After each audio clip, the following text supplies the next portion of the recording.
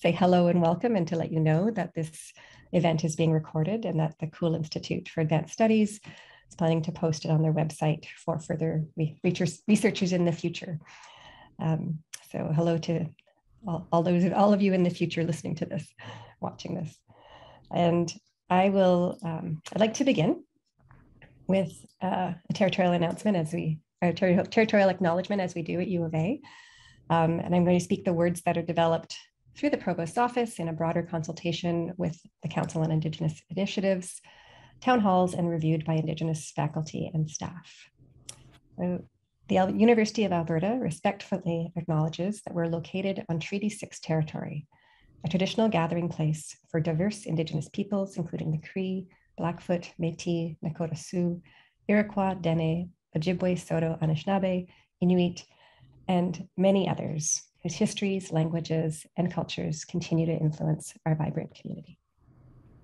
So I speak these exact words and to honor the work of those who crafted them, as well as a scholar of performance, I understand the power of repetitive, performative, and authoritative speech acts, and that can intervene and change the social norms. And I think that this is a practice that is beginning to do this. So acknowledging territory is intricately linked to our invitation to Theresa May to speak about the practice of ecodramaturgy, climate theater, and how these can engage decolonization in the classroom and on stage. So as Natalie's already mentioned in the chat, a prompt to audience members to also drop into the chat where you're joining us from today, the Indigenous territories that you are on and would like to acknowledge. So a little bit about me. I'm a white settler scholar and associate professor at the U of A in the drama department. I research Indigenous theater, performance, politics, and land and language, as well as the construction of white possession through performance. I am very much in the process of learning how to unbecome a Hunitim or a hungry one in the Halkamilan language out on the coast where I'm joining you from today, in Coast Salish people's lands, and instead become a respectful visitor or somebody who walks alongside.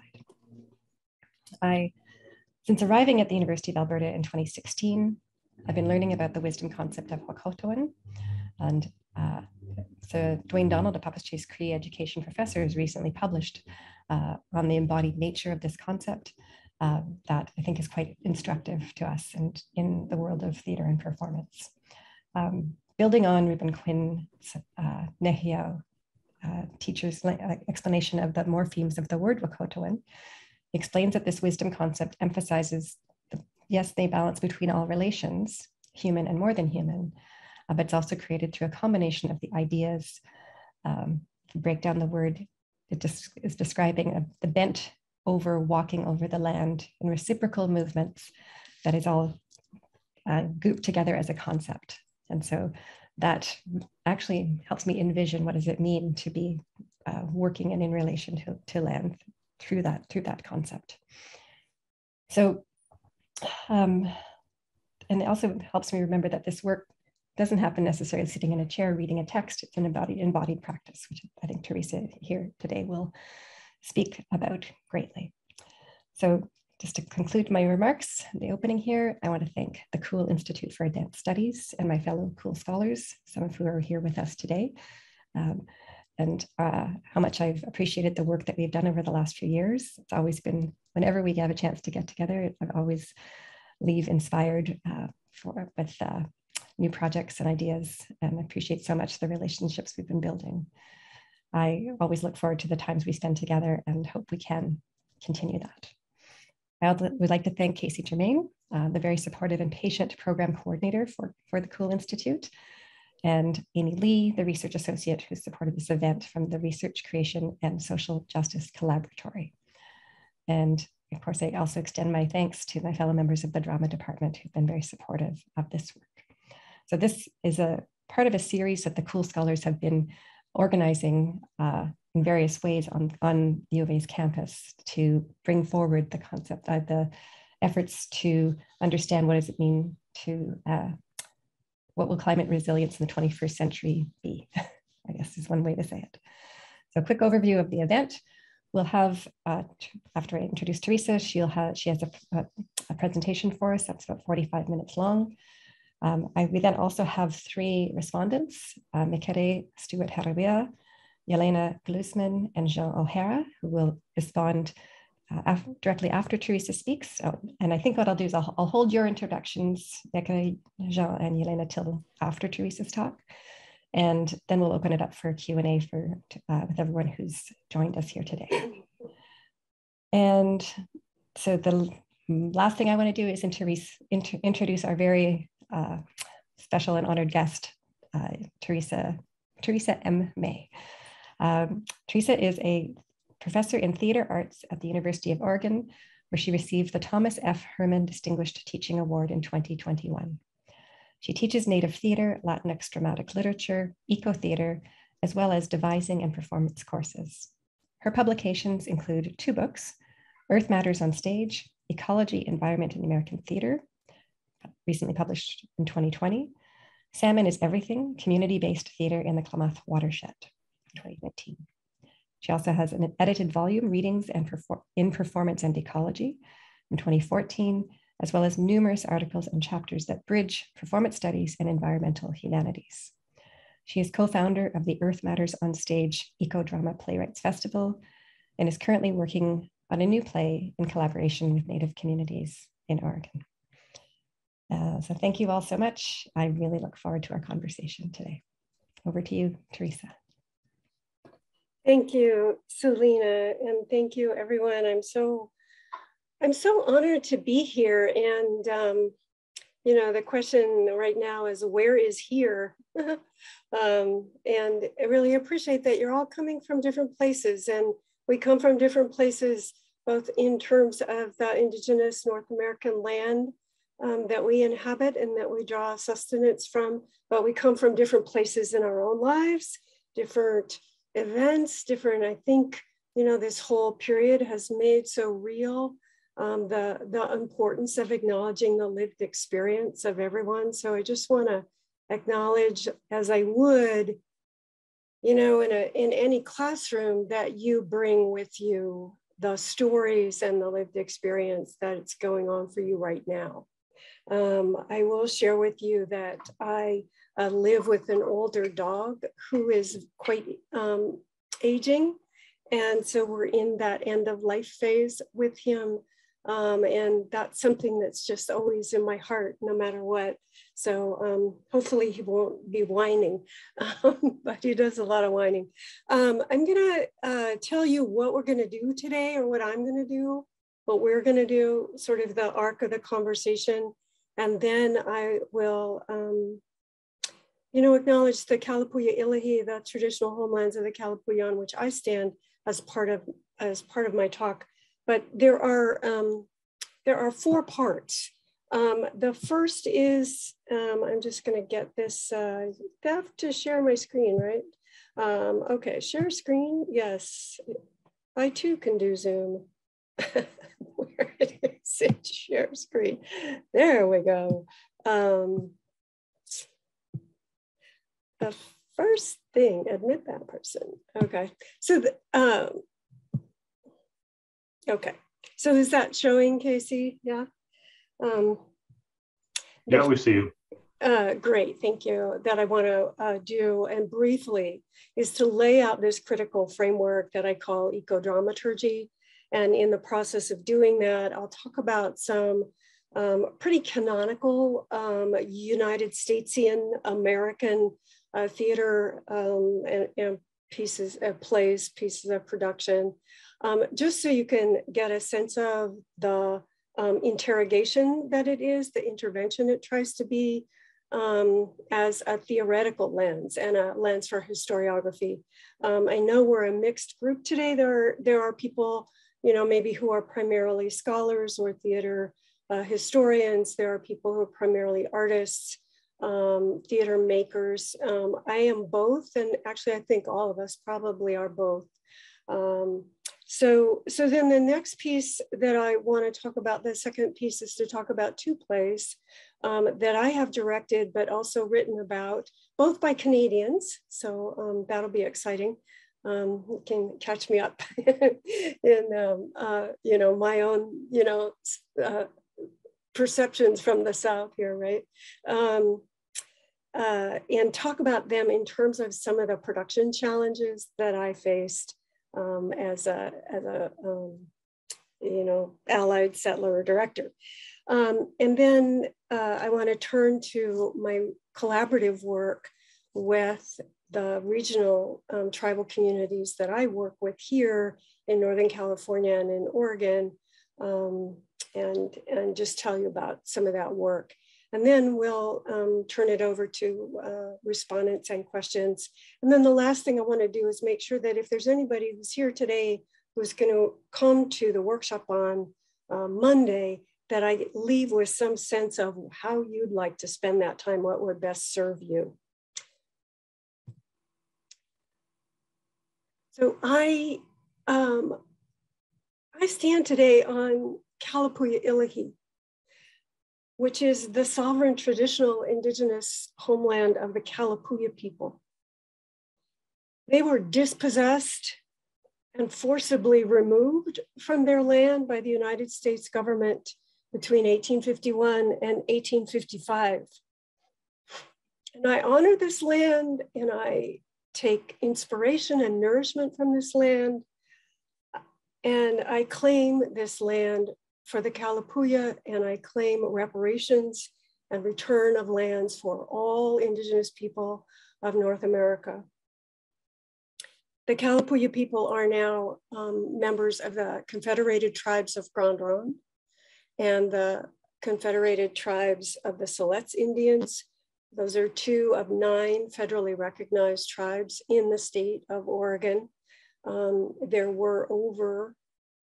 are over 50 tribal identities, language groups, but 9 federally recognized tribes. So there are many of the people who were members of tribes that are not recognized by the federal government have come together in these confederations. You're seeing 2 pictures of 2 places I love. On the left is the Willamette River, which was a traditional fishing and transport river for the Kalapuya.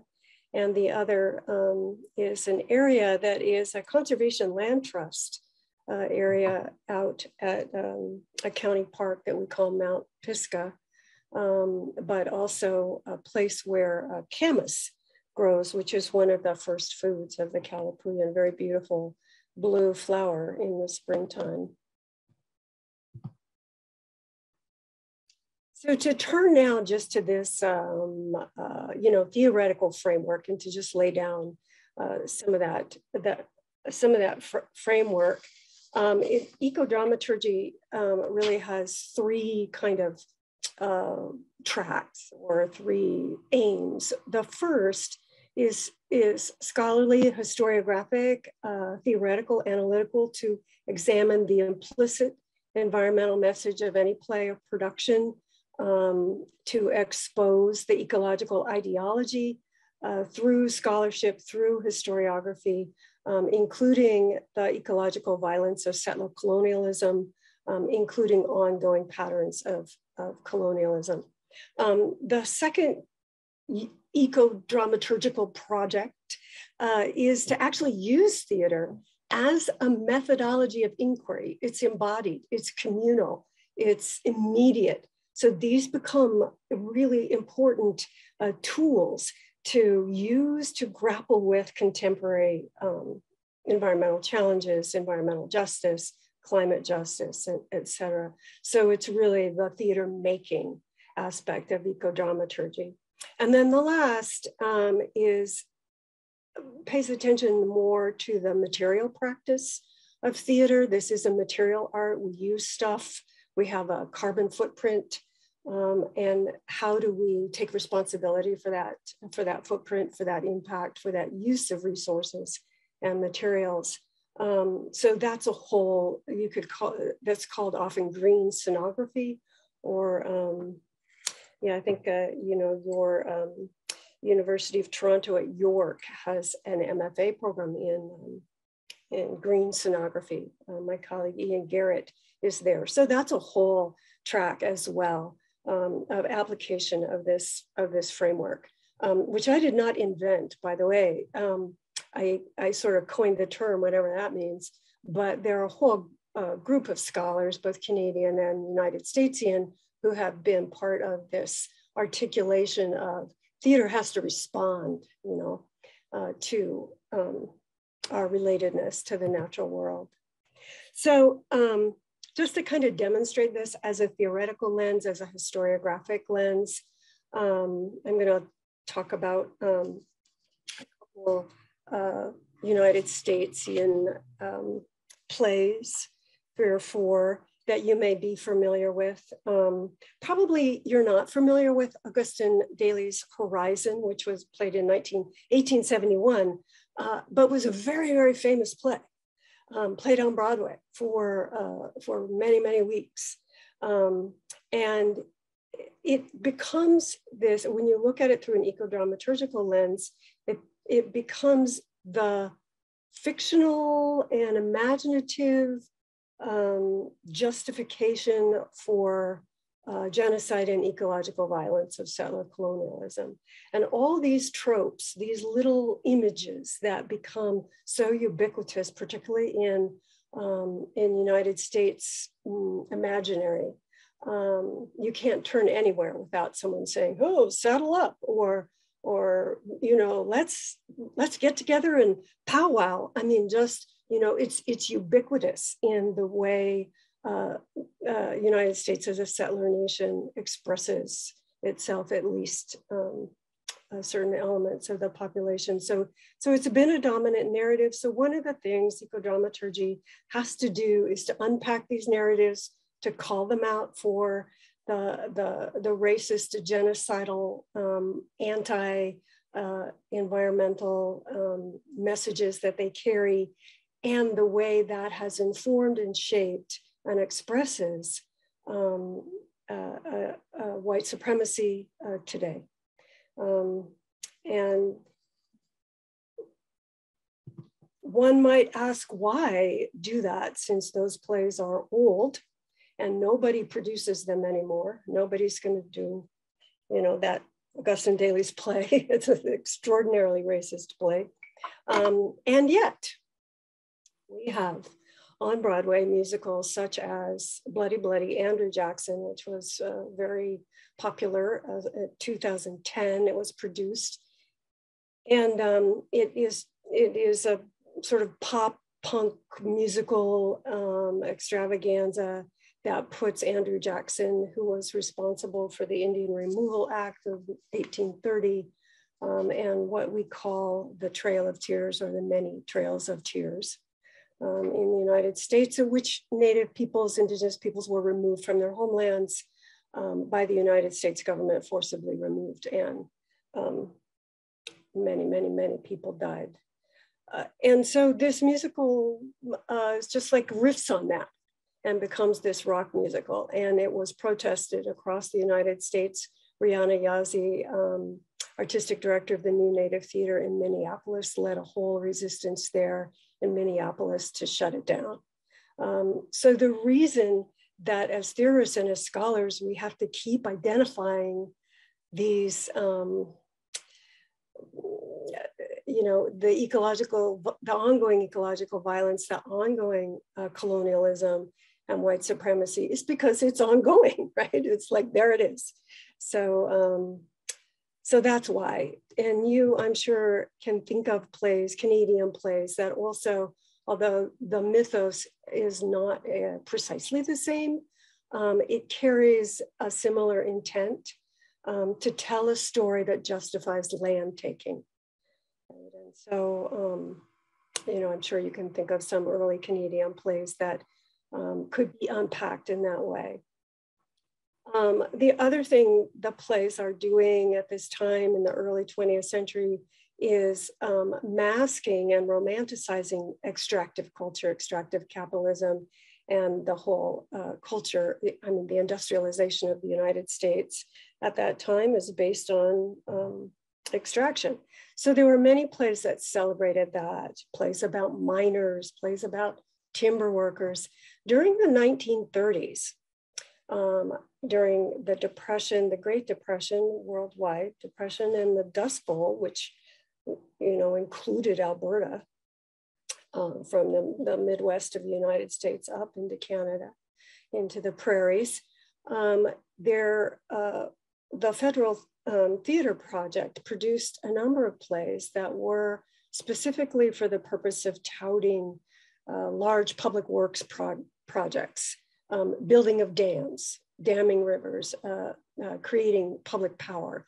And these plays, interestingly, the whole sort of genre out of which they come and the milieu out of which they come is very left, politically left, very progressive, very, almost a third of the population were either socialist or communist at the time. Many of the people who were working in the Federal Theatre Project were, if not members of the Communist Party, they were socialist leaning.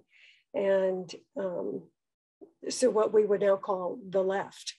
But these plays were nevertheless on the side of extractive capitalism and celebrating that the land as worker and the use of rivers for power and industrialization, and ignoring and not from a value of relationship.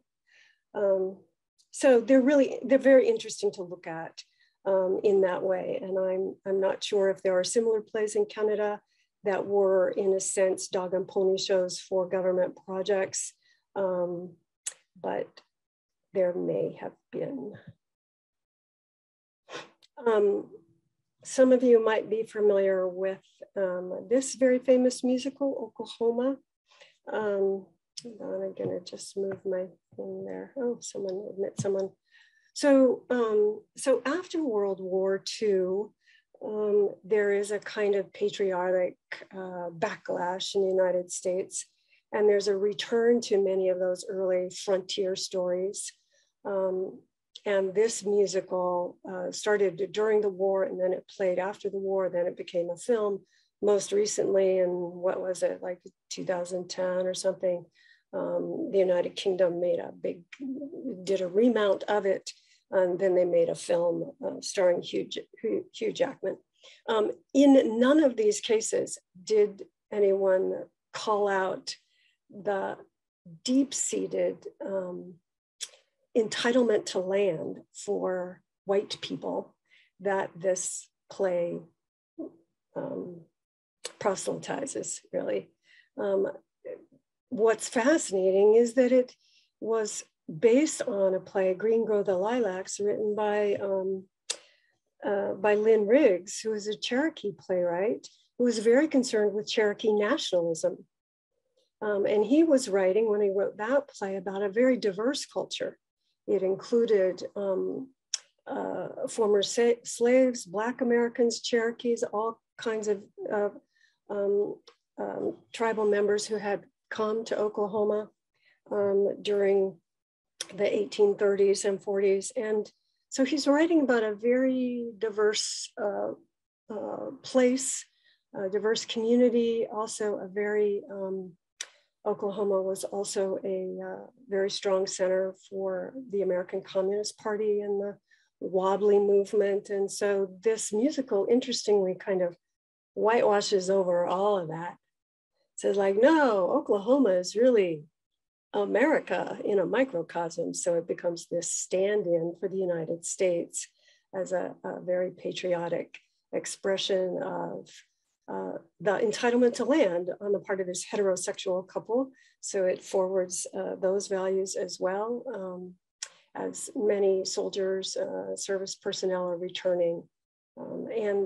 And at the same time that this musical is touring the United States and touring the world, tribes are being dispossessed of their land again, because there are service personnel coming home from the war There's a great movement west, again, a resettling, another wave of settlement moving west, and land takings going on through the Termination Act. That many states, as well as the federal government in the 1950s, started terminating tribes.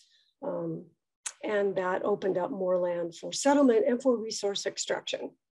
So, you know, ecodramaturgy says, that has to be called out, that has to be made visible.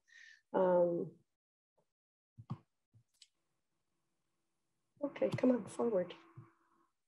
It's not forwarding. There we go. So then just to move forward in time, again, the fascinating thing when you turn, in a sense, the light of the eco-critical lens, ecodramaturgy, on plays that were written during the civil rights movement, there's a way in which many of these plays make a claim to homeland, make a claim to the centrality of embodied experience, make a claim to the right to health, that the living conditions, the poverty that is the product of white supremacy ongoing, has been impactful on people's bodies, on their health, on their families. And so these plays, before the Environmental Justice Summit of 1990, are making those same claims that the environmental justice movement then makes in 1990 to the right to live and work and play and worship in environments that are healthy, that are nurturing, that are supportive, physically, spiritually, emotionally, for families. And so you know, you can look at plays like Raisin in the Sun or Heroes and Saints, and these are very much plays about environmental justice through this lens, even though Raisin in the Sun would never have been couched as an ecodrama, you know, when it came out, or even 10 years ago. So,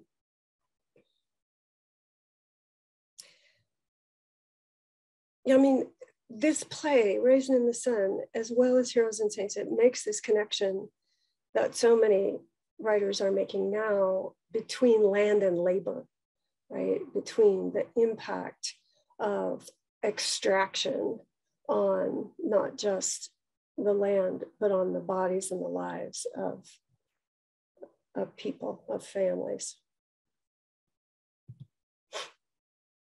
I'm gonna catch up my notes here for just a minute.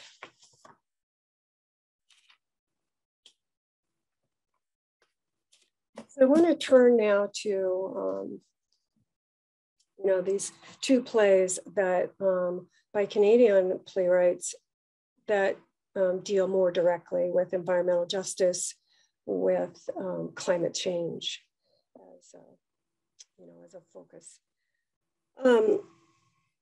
Linda Tehiwe Smith, Maori scholar, says that scholarship is not enough, research is not enough, theory is not enough. None of that keeps people from dying. And that is in her book called The Indigenous Methodology, she begins to articulate why that is so, and the extent to which research and scholarship, and what I just did, has its limits, that it's important to name the ecological violence that arises out of ideologies that value extraction and white supremacy. However, it doesn't keep people from dying.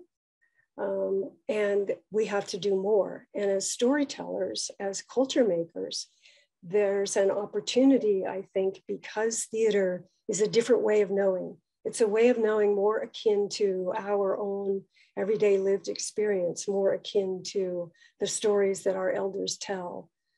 And so this section, I want to talk about these two plays in that light as active and engaged and embodied expressions of what Tehiwe Smith calls 25 indigenizing projects, the end of her book. It's sort of a fabulous list of those things we can be doing. Telling stories from women's point of view, creating ceremony, bringing community together, calling attention to the relatedness and the kinship between land and life, and land and people. And it's quite a profound list, all of which, in my opinion, are tasks or projects that theater might take up. And certainly Marie Clements does in her play, Burning Vision. Diane Glantz, a Cherokee playwright, says that plays connect to some kind of power source. She likens it to a new oral tradition because breath is returned to the words. In performance, breath is returned, voices speaking outward from a core of experiences, and then making that story part of a larger story. And if there's anything that Clements is doing in this play, which many of you may be familiar with, Clements does. Burning Vision takes place in the Great Bear Lake in the Northern Canadian Territories, and looks at its transnational, transcontinental impact on lives and land, from the discovery of uranium on Dene land to the making of the atomic bomb and the detonation of the atomic bomb over Hiroshima and Nagasaki. And she says, so this is just you're more familiar with this geography than my students, but when I teach this play, I really make them look at the geography and the geography of the North that they're not familiar with. But Marie Clements talks about wanting to tell this story about her family's genetic connection to the history of the land, to the running of uranium, and how one person's decision, one person's action, or in the case two, the Labine brothers who founded what becomes El Dorado mine up there in Port Radium, impacts not only them, not only their family, but the entire world. And that is the circles of impact that she's trying to lay bare and make real in this play.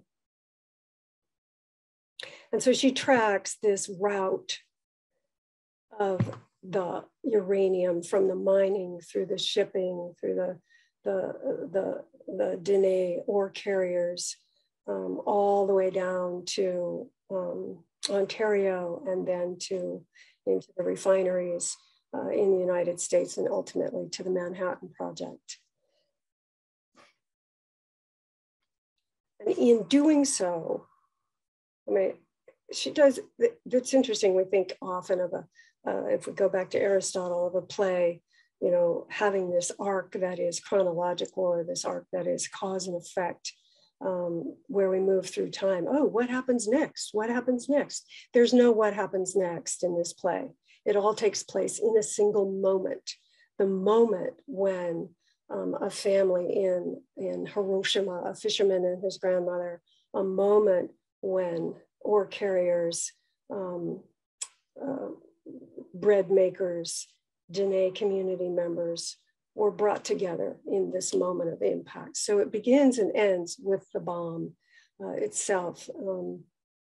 And what she's doing then with this play is breaking that Western Aristotelian tradition of theater making and play conceptualization, and instead invoking what Paul Gunn-Allen calls a tribal concept of time, that is timelessness, an achronology, in which both space and time are multidimensional, and in this way presencing on stage an indigenous perspective that is also consistent with the theories of relativity of contemporary physics that gave rise to the bomb, of course, itself.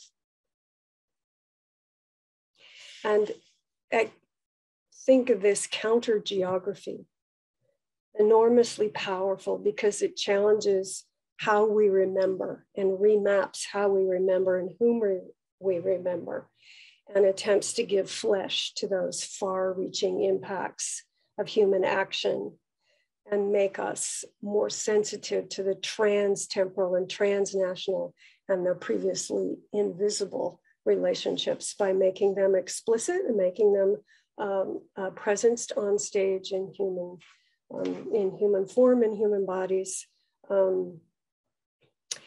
The play's title actually refers, and many of you may know this, to a prophecy by a Dene medicine man in the 1880s, who had a dream in which he foresaw the atomic bomb and the plane and its effect on people in a faraway place. And then it was in 1999 that a delegation of Dene went to Hiroshima and saw and met and talked with community members there.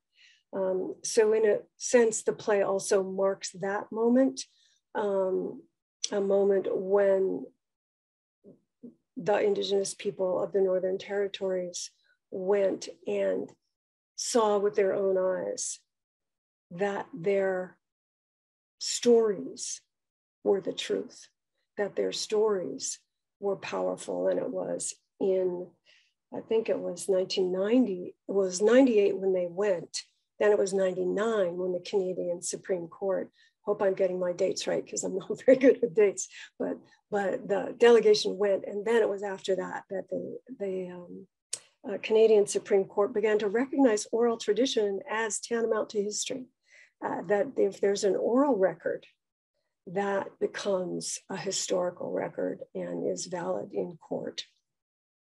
So in this play, she brings together characters from all those worlds, and then also other worlds, the world of radio, the world of the imagination. The uranium itself is embodied as a child. It's written in 4 movements, so it moves in a circle rather than moving chronologically, as I said, and it in that way becomes a ceremonial expression. And in the production that we did, I mean, I think you'd be hard pressed to not direct it in the round. But the actors all also bared witness to the entire story.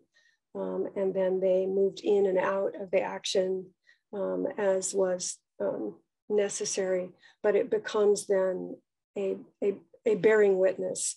And it's this ceremonial aspect is in the script that she creates. And at the center of, as all these stories begin to interact, indigenous experience at the center. And one character in particular is the character of the widow of a Dene ore carrier.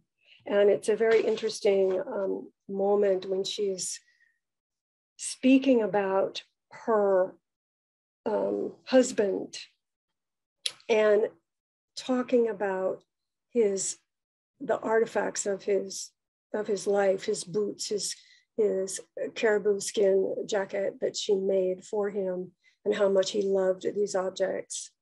And in our research, my understanding of Dene tradition is that the possessions of someone is burned after they pass so that then they can go on their journey. So here she is, Clements creates this widow of the Dene ore carrier who refuses to let go. And there's a way in which that refusal is not a denial of his death, of the loss, but is a refusal of forgetting, and is a demand that the audience and that the larger culture remember and take responsibility for that loss. So she's a very, very powerful character. Another character that is at the center of the play is Rose, who is Métis, and she is a young woman who makes bread, and she makes bread throughout the play, according to the recipe of her mother, and she recounts the recipe flour, salt, water, and it continues to recount the recipe as she continues to make bread throughout the play. And so you get this that which it sustains us, sustains people, food, being something that is woven together and ultimately woven together with the dust from the bags of ore, the bags of uranium ore. And then Koji is a character from Japan who literally at the moment of the atomic bomb falls into the water and falls through, comes out as a trout in Great Bear Lake.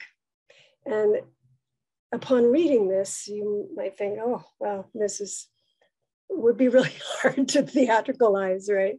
But Clemence is here also drawing on a Dene legend of a fisherman who loses a trout in the water and dives in after it, and then discovers there the great heart of the world. And so it's a very rooted in the oral traditions of the Dene and of her own, as she says, her lineage in that land, and makes of those oral traditions embodied and real on stage.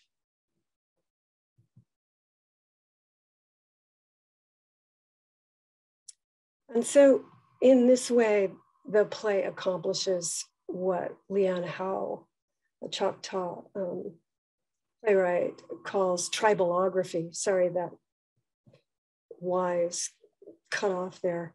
But for Lian Hao, triballography is the capacity of stories to create people, to create tribes, to author the future, to say this is how it will be, and this is who we are. And that's, excuse me, one of the great powers of theater and stories in going into climate change. Kyle Powers-White talks about all the apocalyptic stories, you know, the sort of futurist sci-fi apocalyptic stories, and says, you know what, tribal people, native people, indigenous people already lived through the apocalypse. We're not interested in your apocalypse. We're interested in generating a future through our stories, through a reassertion of our values, through a reassertion of kinship with land and with one another. And that to me is my understanding of Lian Hao's concept of triballography and the power of theater, not just to recount the events of climate change or the events of catastrophe, but to carve a pathway through them and a pathway to kinship and relationality. And so in this play, this is what Clemence accomplishes, that there are now these people who are alone, isolated in this moment of horror, in a sense, in the space, in the hyperspace, the hyperreality, the liminal space of the stage, become a community and become one another's keepers. So just now to move to the second, this is always very strange on Zoom. I would just have to say this, you know, if we were in an actual room, I'd be able to look in your faces and see like, oh, am I putting that person to sleep, or is that person pissed off? And so it's like talking into the ethers. I know you have all had that experience. And so I just want to acknowledge it because it is present for me right now. So I look forward to our conversation about all of this in a moment. So Sila by Chantal Bilodeau. She's a Quebecois playwright residing in New York. And this is the first play of her series, The Arctic Cycle. It deals with 3 families or 3 community groups on Baffin Island in Nunavut, Canada. And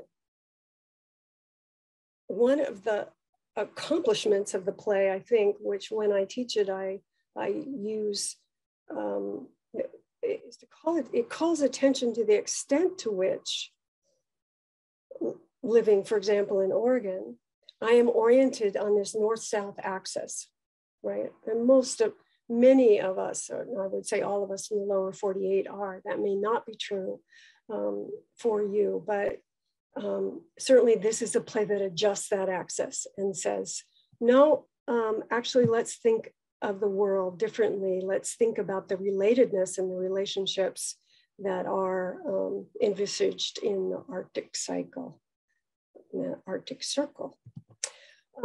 So it interweaves three stories, three communities. One, there's a couple of Anglophone Coast Guard workers and scientists.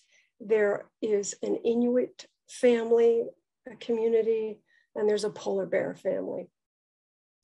And these stories are woven together into a play that becomes a braid that moves back and forth between these stories as they begin to meet one another. The two central characters in the Inuit family, Veronica and her mother, Liana, are based on Canadian women, leaders in their field, incredible voices of power for their communities and with regards to climate change and indigenous rights. Sheila Watt-Cloutier and Tanya Tikak. Typically, if I teach this play, we spend a lot of time listening to them and who are these women and why did Chantal choose them as models for her characters? But I know that you all are familiar with their work, so I will move on, but I just want to honor their legacy and contribution to the imagination of this play.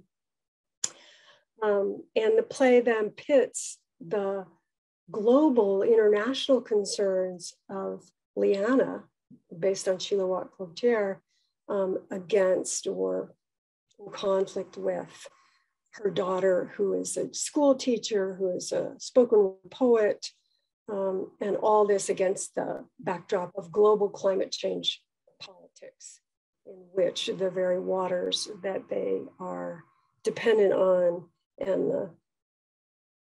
the economy of the village are engaged with.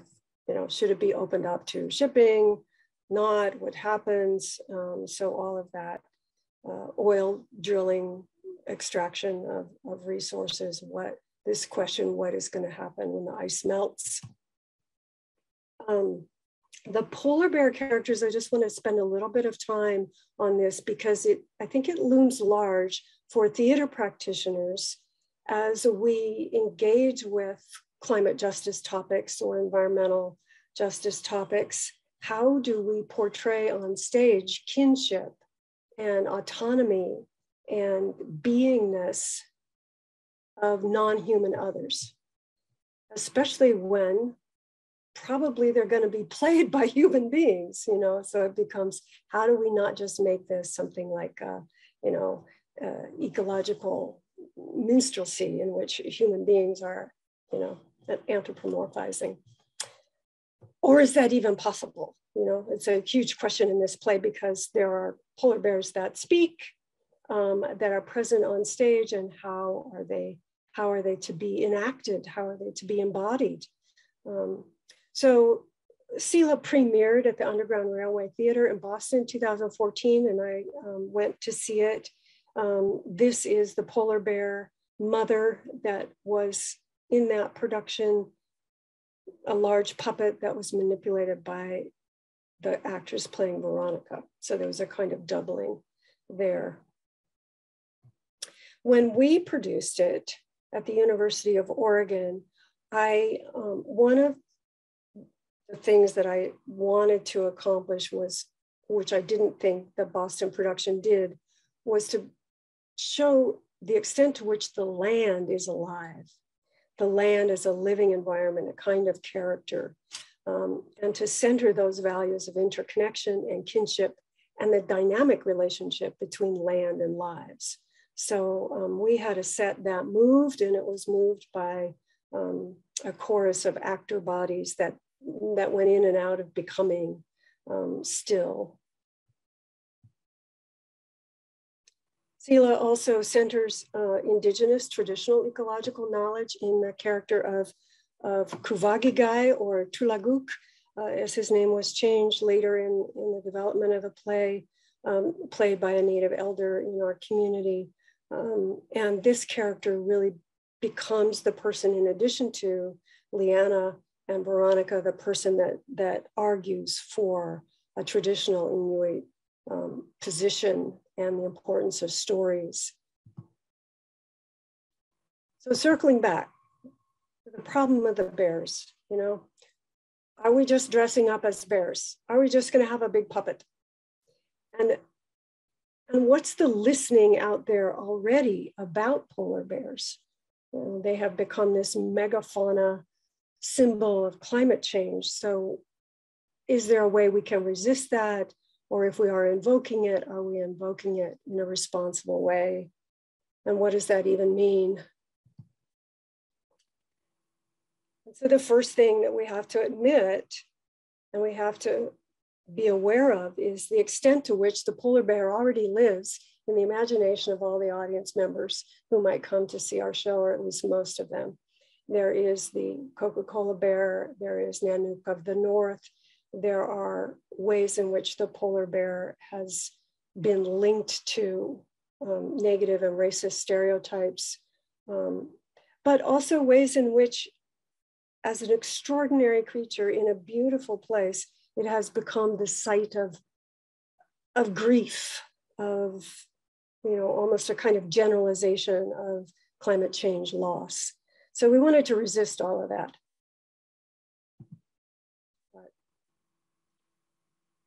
Wanted the polar bear to be understood through the Inuit cultural framework, in which the bear is kin, and indeed that's how Bilodeau sets the bear in the play as, this is not just anybody's polar bear. This is the polar bear that is deeply embedded in kinship with the stories and the life ways of the Inuit characters and the Inuit people who are represented through stories in the play. So that's where we wanted to go.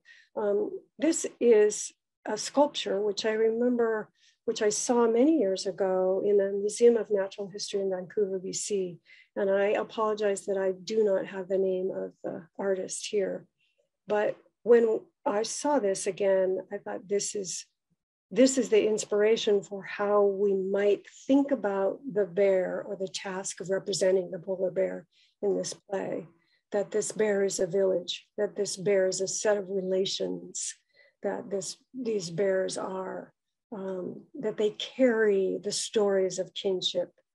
And so this became a kind of visual inspiration for us as we began to engage physically with, not with let's pretend to be a bear, but just what are the questions that we have about the polar bear? What are the questions about loss, about motherhood, about hunger, about fear, threat?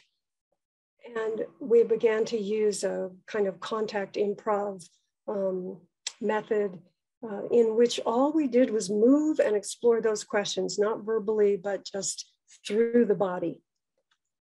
And at the same time, we looked to Inuit sculptures, and all we did was create this head of the bear.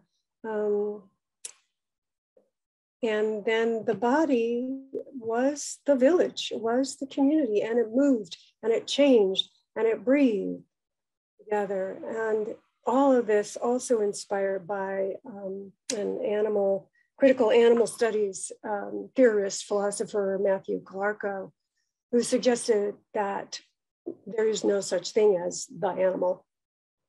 But what we encounter is this thing we call animals, and it produces a kind of space, in our case, a theatrical space, but a space, a clearing for the event of what we call animals. Animals happen.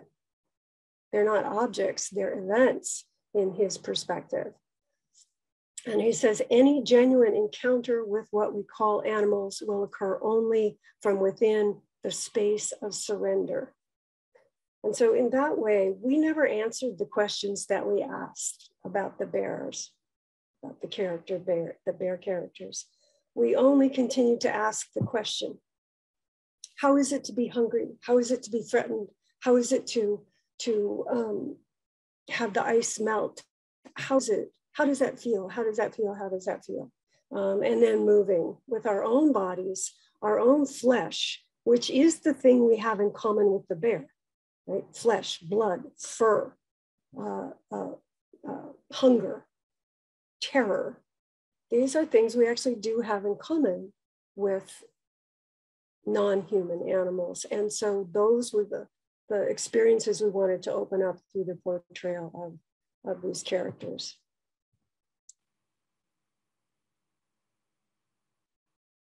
I should have said this earlier, but you probably all know this already, that the word sila is an Inuit, a Nuknutut word, and is roughly translated as all life is breath. From the original and eternal breath from which creation is drawn to the world itself, sila wraps itself around us. Sila moves in and out of our lungs with each breath. Sila reminds us that we are never alone. These are spoken by the mother bear in the play. And though this play ends with a number of tragedies, losses, and I don't know about you, but I can't quite see the climate change era that we're entering to be filled not with loss. There will be loss. It will be huge. It is huge already. But as Donna Haraway has written, the task is to stay with the trouble. The task, like we were engaging with the bears, to stay with the question, how can we hold to our stories and actualize those values? How can we continue to respect one another? How can we nourish democracy? How can we decolonize our artistic practice, our teaching, our land on which we live? What little ways each day can we meet the problem with an open heart? Well, I love this quote by Monique Mojica. Our bodies are our books. They are our libraries, full of memory and endless resources. And in this way, it was this quote that really informed our engagement with this play. And in my mind, demonstrates kind of the use of theater at this time. That it not only matters what stories we tell, it matters because we engage our bodies in those stories. So now to wrap up with this last piece, I just want to talk a little bit about this project called Salmon Is Everything. It was in 2002. In 2001, there was a big drought in the Western United States and particularly in this area of Oregon and California. I don't know how familiar you all are with the geography here, but this is, you can see here, Vancouver Island in Vancouver, BC. So we're just about 8-hour drive south, and that's where the Klamath Watershed is, and it is the watershed in which I taught at the time at Humboldt State University in 2001, 2002. And it is one of the great salmon-bearing rivers of the United States and of the West. Unlike the Sacramento River and unlike the Fraser River of BC, this river does not have a large metropolitan port at its mouth. So it is in some ways still pristine. There are a number of dams on the river, built in the early 20th century. And in 2002, there was a large fish kill on the lower Klamath River. The headwaters are up in the Crater Lake area. They are the homelands of the Klamath and the Modoc and the Yahuskin people, traditional homelands of the Klamath Modoc. The Klamath Modoc tribe is still operative there. Then the middle of the Klamath, as it moves down to the Siskiyou Mountains, is the traditional homelands of the Karuk people, subsistence fisheries, and the Hoopa Valley tribe. So you have indigenous tribes and indigenous land all the way along this river. And then at the mouth of the river is the land of both the Tekelma and the Yurok. Tribal headquarters and tribal lands are here, and ceremonial grounds all up and down the river as well. So this is Ron Reed is a cultural biologist for the Karuk tribe and was one of the collaborators on the project that I did. But they are a very active tribe in protesting the effects of the dams on the river.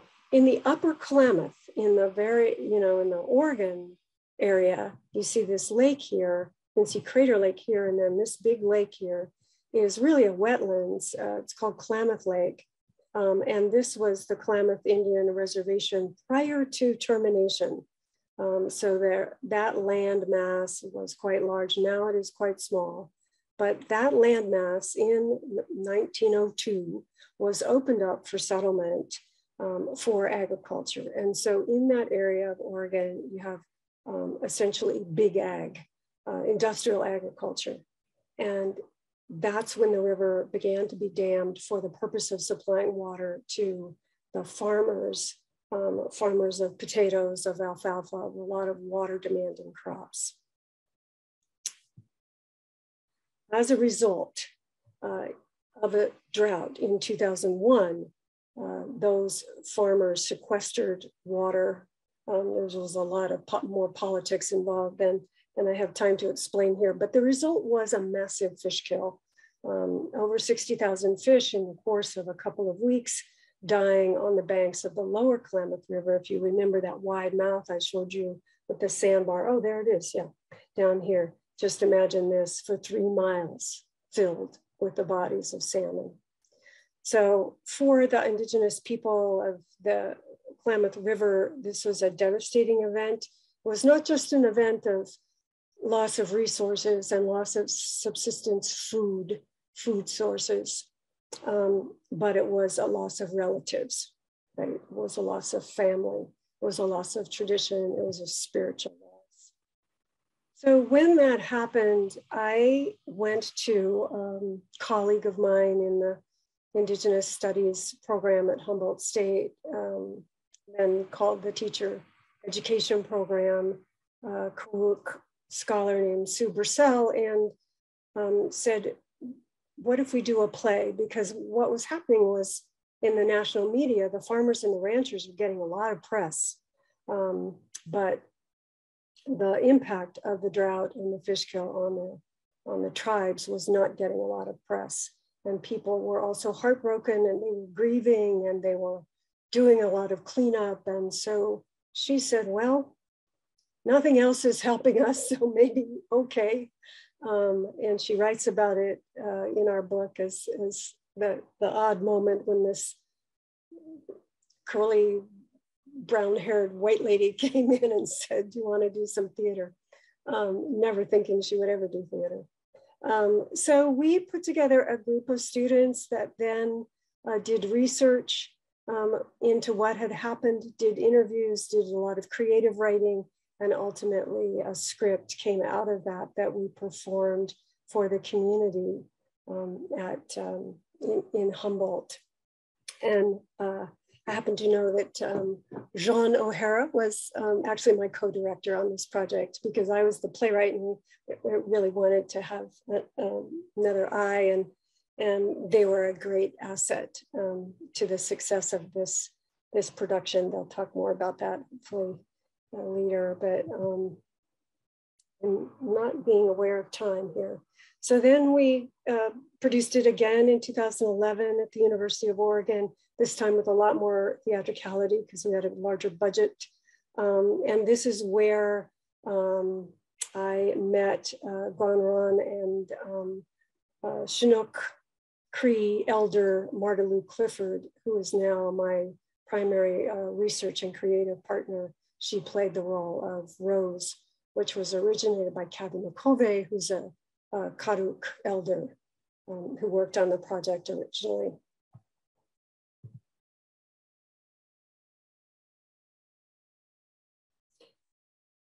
So in a project like this, of course, first, the commitment of Native actors in Native roles. But beyond that, the importance of tribal consultation, we had a Klamath elder who was consulted on the set, on the costumes, and making those relationships centered to the production process. I think in the theater, you know, the show must go on.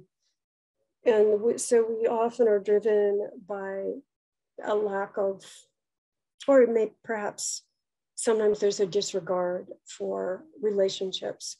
But in a production such as this, they have to be at the center, and it takes more time to do that. And then the whole idea of giving back, of how is this piece of theater a gift? And when we performed it at Humboldt State, people came down the mountain to see it that had never been on campus, that had never seen a play. And so in a way it became a gift to that community. And then after I took the job at the University of Oregon, Jean took the play with different actors in different parts of the play, actually up the river, and really gave it back in different ways, performing in high schools and community centers and in grandmother's living rooms.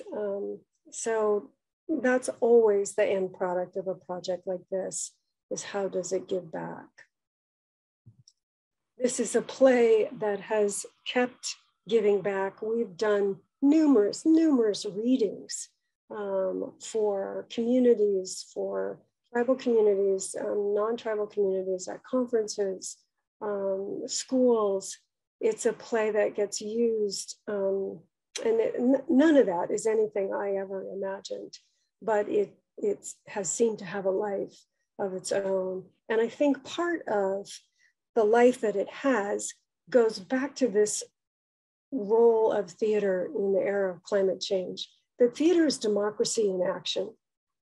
I mean, think about it. We live in this highly polarized, bubble dominant world. Where else do you have to be willing to set your own views, your own precious political opinions, your own lived experience even, to just set that aside and for an hour or a couple of hours to entertain conjecture of a time that is somebody else's lived experience, that is somebody else's story. And just in that way, it's sort of like going to the democracy gym, you know, we have to suspend our disbelief and our judgments of other people. And so theater then has this capacity, I think, to be a space of civic generosity where we can find again tolerance and understanding and empathy and a willingness to listen to each other's stories and to grant that someone else's lived experience may not be mine, and yet it is valid. And to grant a character validity is to do just that, right? So in this community-based work that I've done ongoingly now with Marta Lou Clifford, who are working on a new play, there's always these questions that I hold, particularly as a settler descendant, allied, non-native theater maker working in consultation. History is always present. It's, you know, there's just, we're never like Aren't we over that? Didn't that happen in the past? No, it's always present. The question is, whose story is it? Is it mine? I'm the playwright. I want to write it, right? So this question of who is the story belong to, and who does it belong to in process, and who does it belong to after? The whole issue of digital archiving and copywriting and all that kind of thing in terms of oral traditions is a complicated one. Who's being represented? Again, who owns the story after it's produced or published? And what's the role of the community in the creative process? And that, I think, is where community-based theater gets its name, is the community is you're ongoingly consulting with them throughout the process. So there's a reading and there's a talk back, and there's another reading, there's another talk back, and there's a constant reciprocity between the community and the artistic team.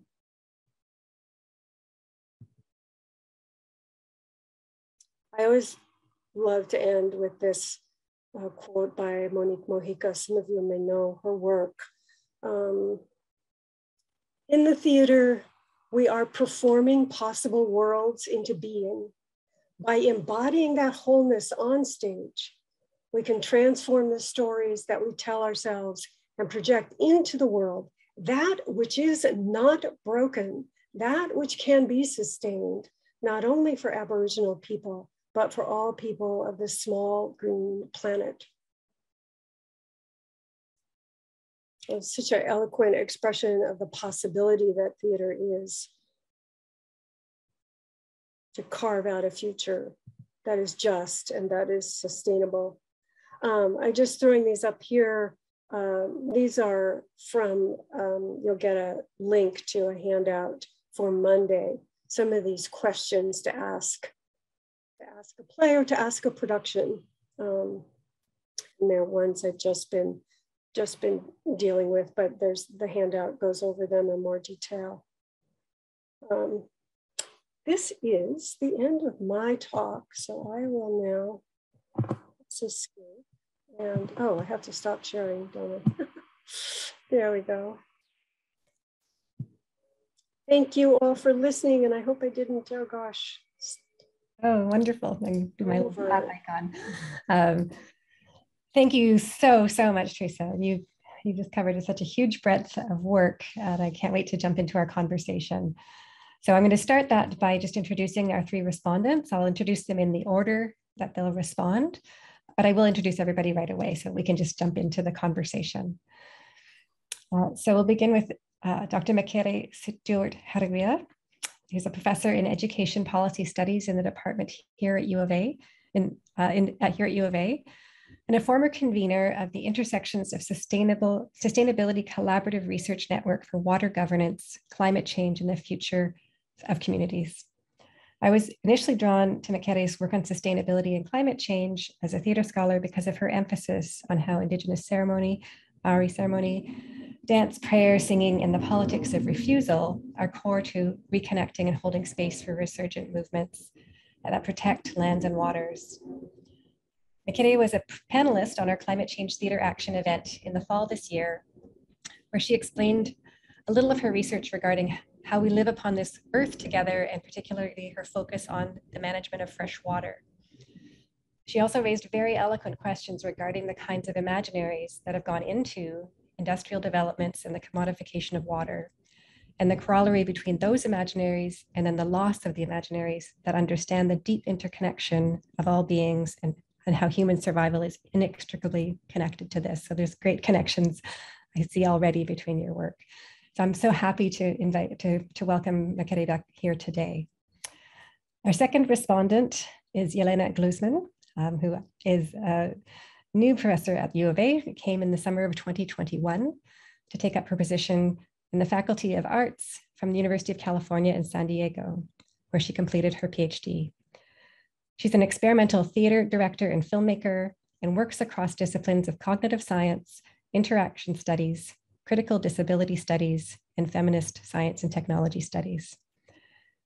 She now makes her home here at U of A, cross-posted between art and design, science, technology, and society program, and media and technology studies. Yelena makes connections between theater rehearsal practices of improvisation and the scientific method, which is also an open process of the exploration of hypotheses. She has a background in brain science and holds an MFA in directing from Columbia. And in a recent chapter in the Routledge Companion to Performance Philosophy, Yelena and her co-author discuss theater as if theory and demonstrate how to think about theater and theory through each other, and discuss a conference they've organized based on the premise that performance is not solely an artistic medium, but also a vast, complex, conceptual, philosophic structure. They call it an uncanny social science, a way of researching human experience by being it, a way of theorizing about the meaning-making, the physical world, political and intuitional constructs by causing and simultaneously being caused by them. These ideas are very relevant to the work Theresa's shared with us today, and I'm so happy to welcome you to this conversation, Yelena, and look forward to getting to know more about your work in the drama department. And then finally, our third respondent will be Jean O'Hara, who holds a PhD in theater and performance studies at York University, and they joined us in the fall here in 2019 in drama. She's a director, deviser, dramaturg, and clown. Jean has trained at the Manitoulin Conservatory for Creation and Performance, the San Francisco Mime Troupe, has taken a class in African theater with Femi Osofiason and the Tectonic Theater Project. He's also studied and applied at Augusto Boal's Theater of the Oppressed, both in the community and on stage and in the classroom. Their research is centered on two-spirit LGBTQ+ theater and performance and social justice theater, and they edited Two-Spirit Acts, Indigenous Queer Performances, published in 2013, and it was the first collection of its kind in Canada. And I'm also particularly happy to welcome Jean as a respondent today because of their work as a co-director and deviser with Salmon Is Everything. And that's my introduction to the respondents. So I think we'll start with Mekere, and I think we'll spotlight you, Theresa, and Mekere, and have you at the center of our screens so we can enjoy your conversation. Thanks.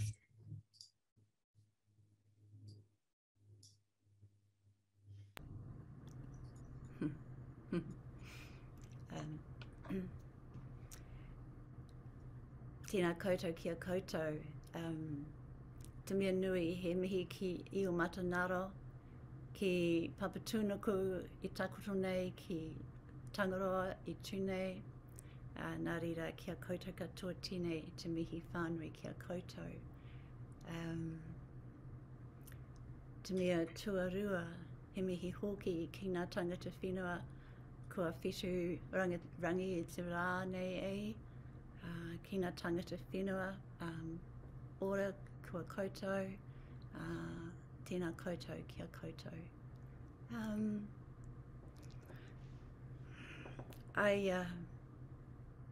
In just acknowledging first Papatūnuku and Ranginui i tūnei, and in acknowledging the people of this land and those who have gone before, I'm bringing together the very bare bones of a genealogy of interweaving and interconnection. And I want to, in particular, acknowledge that coming from Aotearoa, New Zealand, as I do, member of the Waitaha iwi, or the Waitaha tribe, it's been my privilege to live here on this land in Treaty 6, a land that has been inhabited by so many people, and a land too on which I was once taken out to the mountains, and there I saw a bridge in the heavens that connected that sacred spot to a sacred spot in our mountains at home. And I recognized why my relations had told me of this connection before I came here.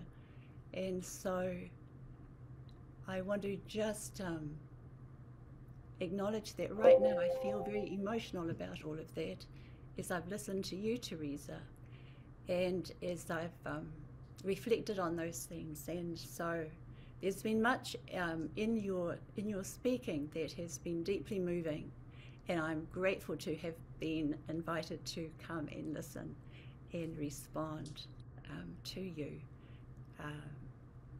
And thank you, Selena, for that invitation. And I barely know where to start, except perhaps I want to start with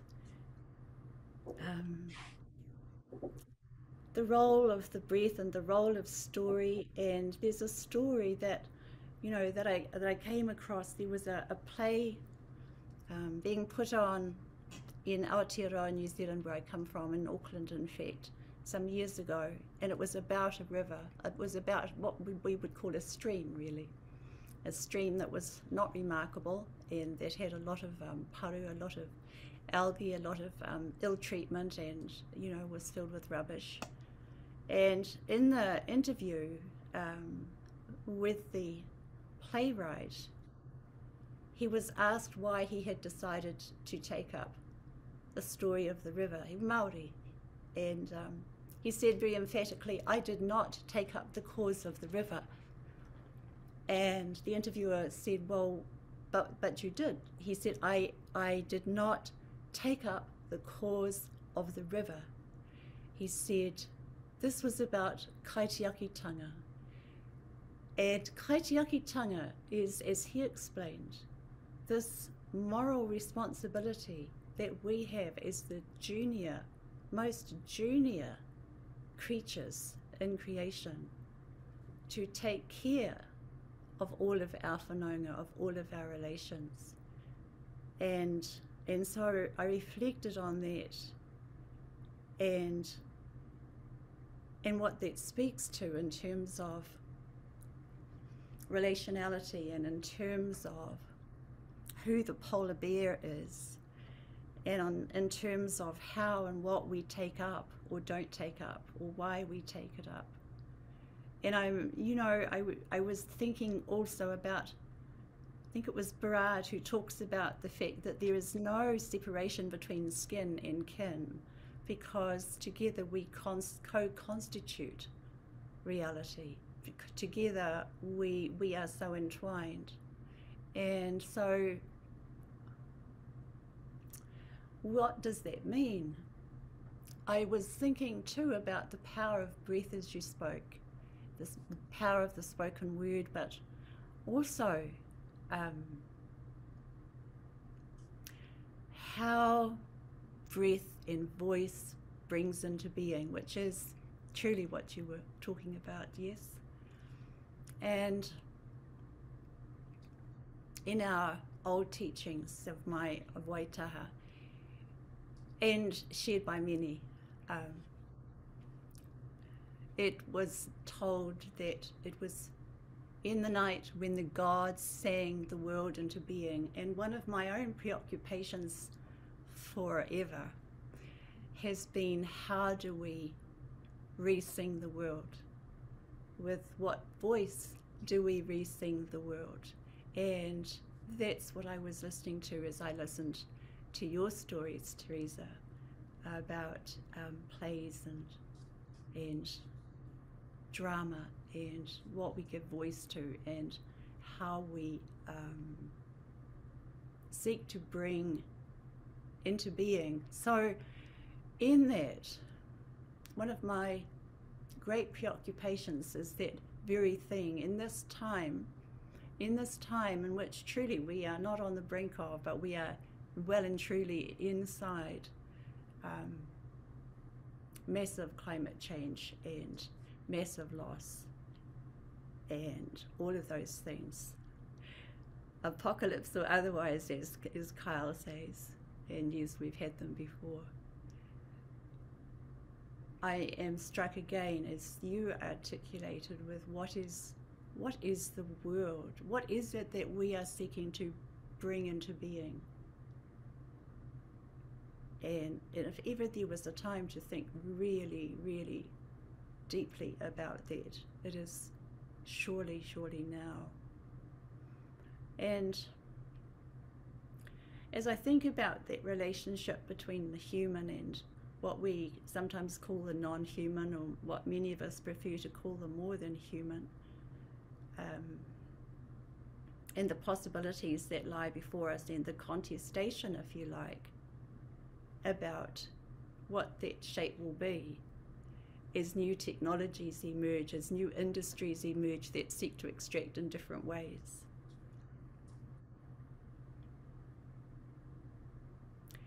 What then is the role and place of indigenous ontologies of being, and what do they tell us? What then is the nature of being human? Or again, what then is the nature of being? And so I'm reflecting on your wonderful image of that bear, that mobile, dynamic, changing bear. I'm reflecting on what it is that was tried to be portrayed. How do we reflect that intertwining of being? How do we step away from seeing the bear in the river is done to, or is done about, to recognize how deeply intertwined we are in that making and unmaking and changing and constantly changing? And so I'm reflecting also about this question of climate change and resilience, and the nature of resilience as we go forward, because resilience is one of those charged words, right, which has so many meanings.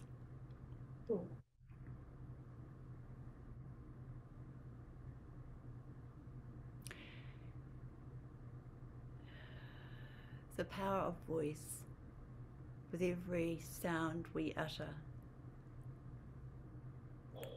and extraction and extractiveness.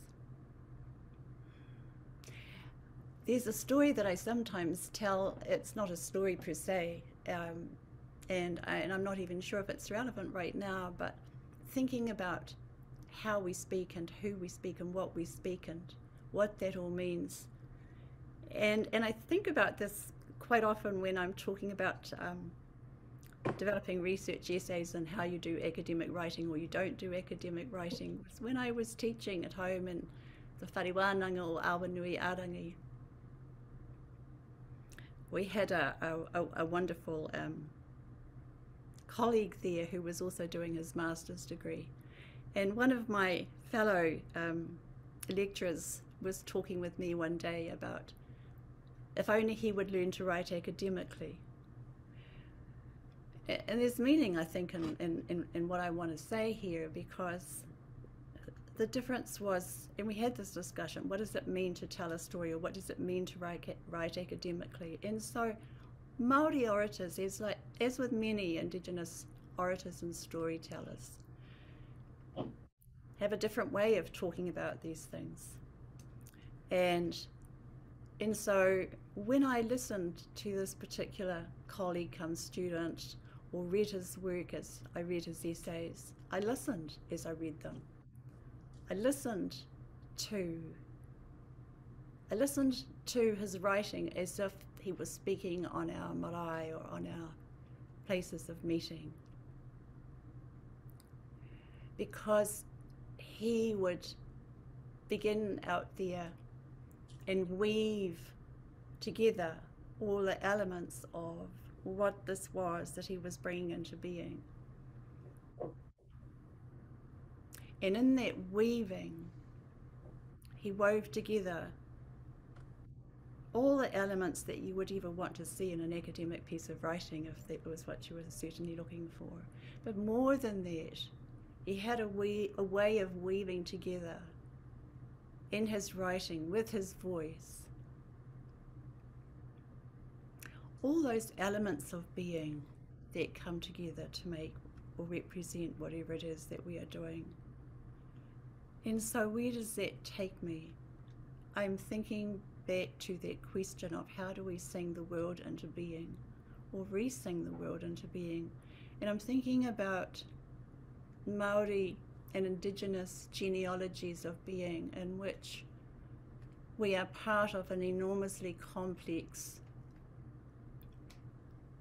web of interconnection that we are never separate from, but we have become so separate from. And I think as I listen to your plays and your discussion, Theresa, that is what I'm being reminded of, is how we need to bring ourselves back into that relationship, how we recover from that enormous rupture that has almost become part and parcel of who human beings are today. And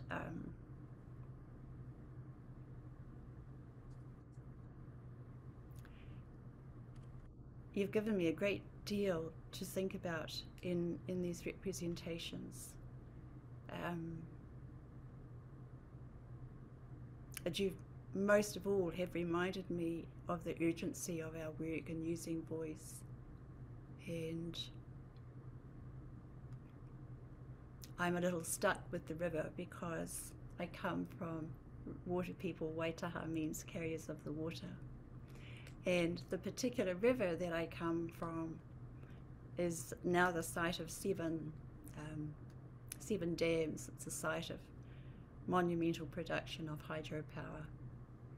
And of course we are a country in Aotearoa, New Zealand, of many rivers, and many of them are braided wild rivers and desecrated by dairy development and hydropower together.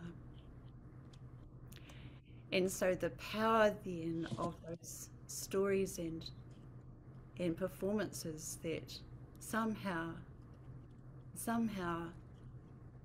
speak to not the being done to so much as what we collectively are creating with ourselves. So thank you. Thank you. I forgot to watch myself. Thanks. That's okay, Merkere, that was beautiful. I think what I'd like to do now is just add Yelena into the conversation, and Jean as well, and we can have sort of build on each other if that's all right with you. So I'll spotlight Yelena here. So she's now come in as well. Hello. Hello, I'm so happy to be here. And Makere, that was, yeah, I love your focus on with what voice do we sing the world? That's such a beautiful taking up of Theresa's question. And Theresa, your talk was really amazing. And I feel like I learned a lot, of course, and just there, especially certain moments, the details, the words, the stories that you're telling are vivid and give a sort of, I'm really appreciative. So thank you so much.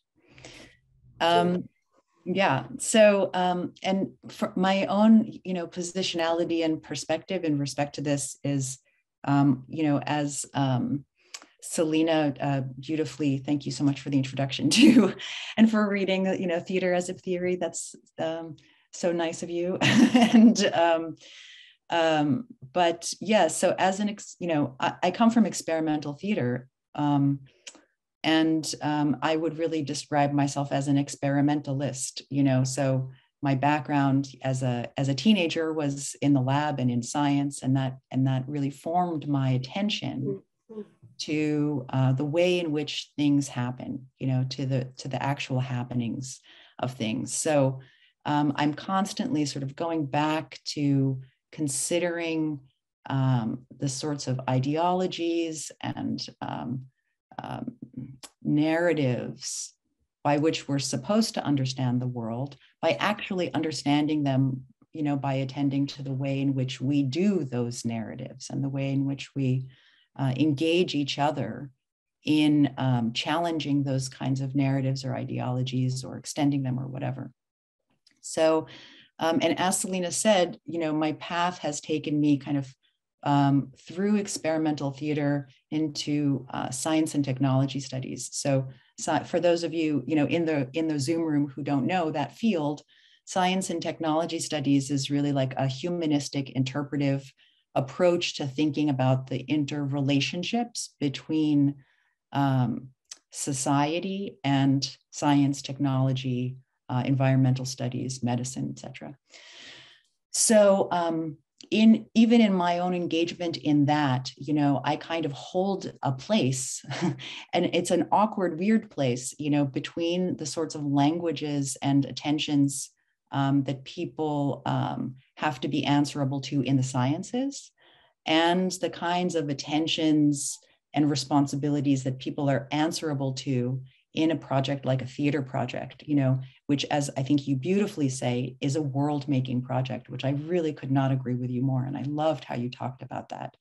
And drew on indigenous playwrights in their talking about it. That was so valuable that you had their words present. So, and also now I can follow some of those threads. So I'm really grateful for that.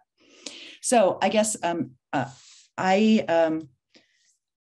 I'd like to basically just ask two questions, and hopefully I don't want to talk for too long because I'd like to give you time to respond, because I kind of want to know more here. So one question really comes out of my engagement as an experimental theater maker myself, and someone who's very much involved in thinking through practice, like how do we deal with these ideas in practice? And for me, one of the most interesting parts of that, and I don't know, maybe this is my own background, but is like, where do things break down, you know? So looking at exactly the places where, you know, so I really appreciated the part in your talk where you talked about the problem of staging the bear, you know, and all of the choices that you had to reject, you know, as no, we can't do that because of what it means. And you had to go back and think, well, what is the bear in this world, in this ecology of the play?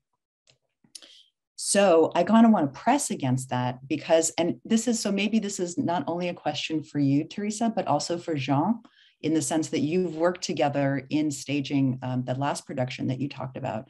But I'm interested in your processes of rehearsal and production building. And I'm interested in what were the obstacles there. So in your commitment to indigenous methodologies of creating theater, of performance, you know, where were those obstacles? Where were those resistances, whether they came from the institutional spaces, the relationships in working, you know, time, whatever.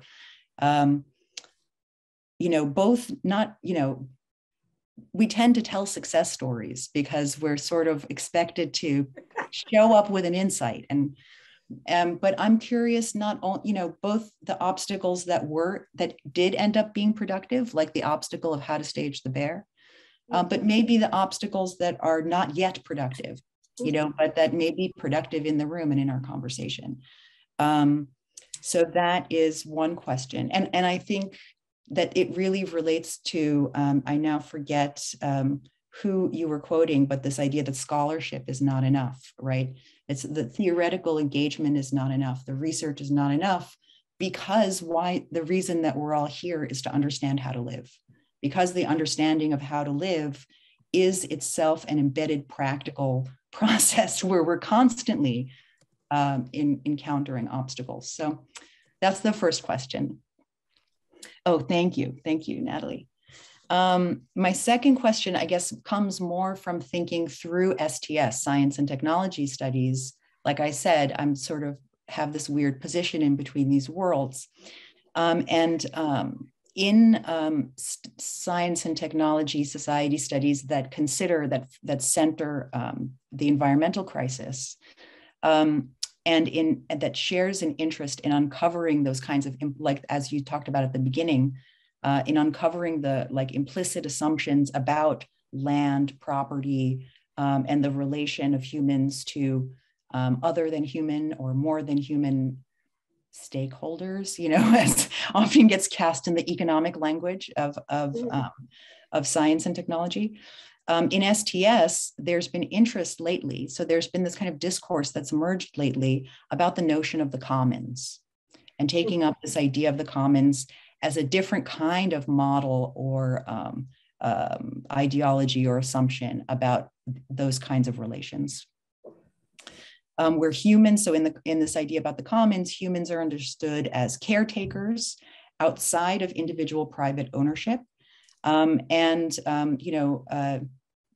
the sense of becoming one another's keepers, also a phrase you used, but this idea of a keepership of the land, of a shared environment, as opposed to a property or ownership of the land. And I'm wondering, so I recognize that notion of the commons itself comes out of a history and out of a sort of European colonial history. And so I'm wondering if you find any affinity in that notion of the commons, or a way to sort of challenge, even to poke back at this idea of the commons as a not enough, from the perspective of indigenous allyship and like world building through collaboration. So that would be my second question. Great question. Do you want to go first, Theresa? Oh, well, it's up to Selena. Did you want to get all the questions in there, or do you want me to? You feel like, is that okay? Can you add more on, or do you want to stop and respond a bit? No, I can wait. I would invite everyone, since this is being recorded, if you do have questions in light of time, to throw them into the chat, then that way they'll be part of the recording. And then those of you who come on Monday, we can even throw around some of those questions at that time too. But sure, I'm happy to get all the questions on the table, because of course they speak to each other, right? So Selena, you're asking me to give the questions too, in addition to answering these other ones later. Okay, great. Just want to be clear. I think what comes up for me, of course, is how do we be changed as directors, as people co-creating and writing these pieces? How are we changed? Something that's really important to me, and certainly in my experience. And then I think one of the things I'm looking at when we're looking at climate change and all these issues around the harm to the earth and the peoples, original peoples who were, been on this land and have a deep relationship. I think we sometimes go, we talk about white supremacy, but we don't talk about male supremacy. And I think that's something I've been chewing on lately as someone who thinks about gender and so forth and beyond, but also because that becomes, is taken out, right? And it's interesting that we have all these female-bodied people talking about this, right? And in this play, like even and some of that male power and cis white male, it just definitely came into the production, right? Of Salmon Is Everything. But it's there, right? The uranium and all that stuff this is men taking it out, right? White men. So I really want this erasure of naming that, right? That 8 men of all different ethnicities own all the oil, right, of the world, right? And they're making the decision, right? And so those are my things I'm thinking of right now, right? Or have been thinking about, and how do I write about this and think about this, and how do I do theater that makes that present, right? So those are my thoughts. I think it's been quite a journey with Salmon Is Everything, Nevermind, all these other pieces, and I've certainly, Marie Clement's work is profound, and I think she's probably the most brilliant playwright. So I really am grateful for her work, and I just want to name that too. So I have more questions, but those are the 2 things on my mind and in my heart. Wonderful, thank you, Jean. So Theresa, and maybe I'll just add all of our respondents here, and we also had the invitation to open the chat and have, if you'd like to. People listening would like to add something. We may not get to your question now, but we'll definitely record them and they'll be available for further thinking. So I'll respond to the responses.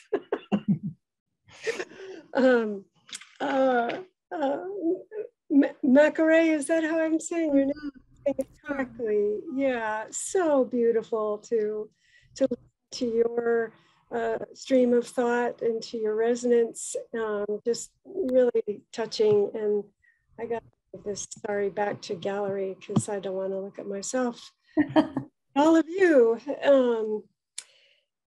And yeah, really, really touched by the who you are that comes through your voice and your presence. So I just want to honor that and say what a gift it is. And also I was thinking about, you were identifying, you know, there's academic writing, and then there's writing that is human and humane, and stories and relationships, and everyone who comes on Monday will have access before that time to some documents that I sent Selena, one of which is an article that I co-wrote with the Native elder that I work with, where we really tried, it was for an academic journal, but we were really trying to speak as ourselves, to speak into the relationship that we had, versus one of the other articles that I sent, which is more, you know, sort of the academic, I will justify my thesis now.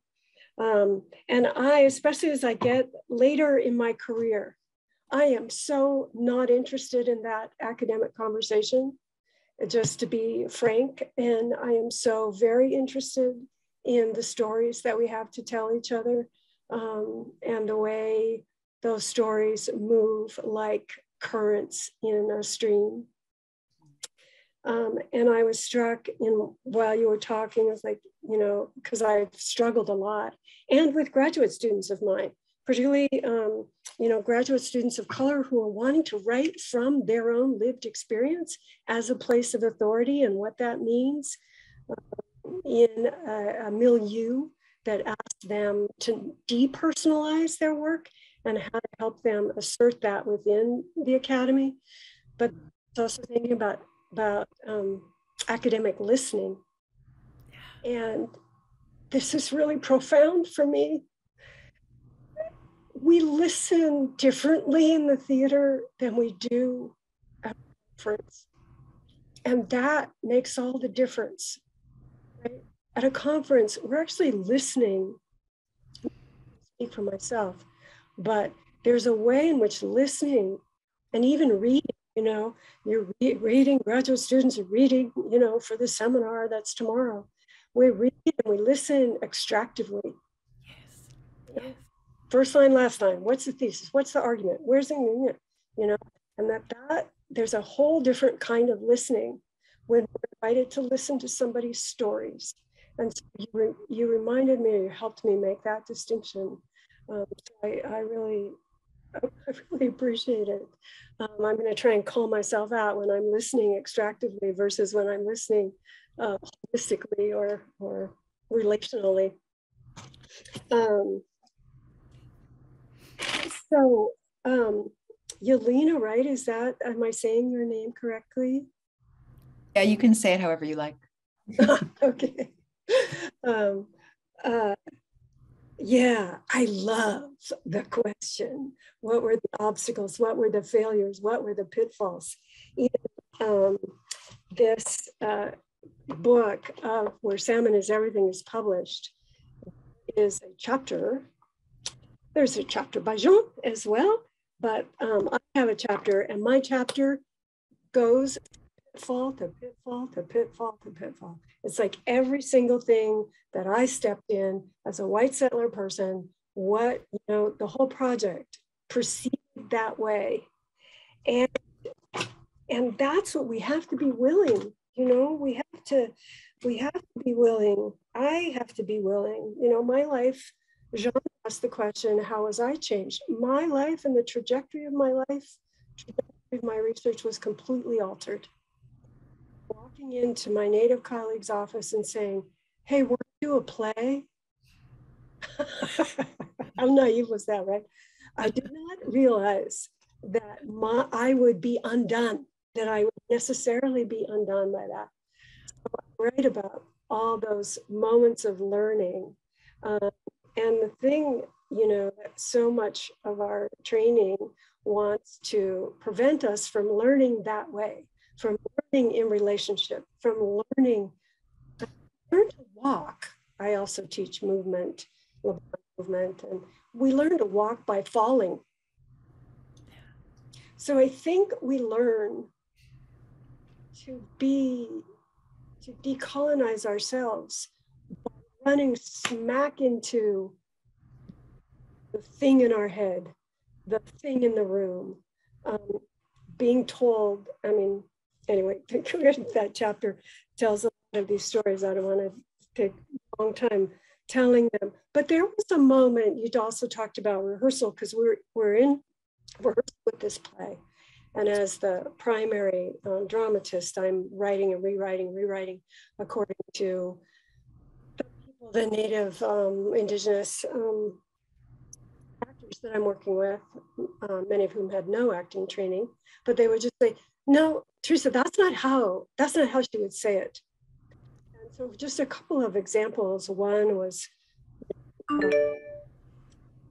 Kathy McCovey, Karuk elder, had shared with us this gorgeous brush dance skirt that she had made for ceremony, told us that story, given us permission to have that story and the skirt itself to be part of the play. And so 2 examples around that. This is a piece of material culture now. It's not a costume, it's not a prop. And so how to explain that distinction to a production team, you know, that's not part of that part. That was the sort of institutional thing. But meanwhile, in rehearsal, you know, I said, well, okay, so when Rose, the grandmother, invites this skirt to be shared or be seen, is it, maybe we could have it upstage, like in a basket or something. And now the Karuk are very famous basket makers, right? So it's not like I'm saying this out of complete ignorance, but I said we could have the skirt upstage in a basket and then go get the basket and, you know, come down.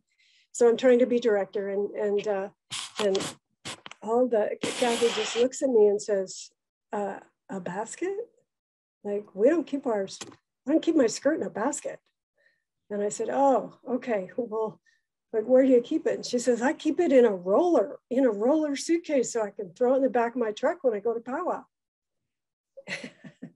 when I go to ceremony. And so that was like, you know, it was the part of my brain that was the settler part that had, you know, sort of romanticized this skirt.